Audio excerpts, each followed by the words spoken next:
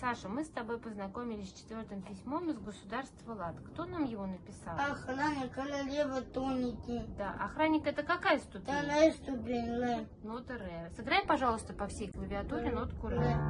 Ре. Молодец, умничка.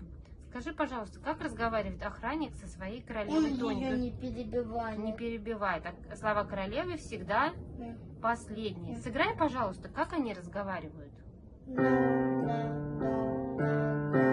Молодец. Значит, всегда у нас заканчивает королева тоника, да? Да. Если сыграть нам доминантовую секунду, как она звучит, Сашенька? Требовательно, да? Так, вот, ага. А если к секунде добавить ноту охранника? Ну-ка, сыграй. Да, как они звучат? Еще более требовательно, да?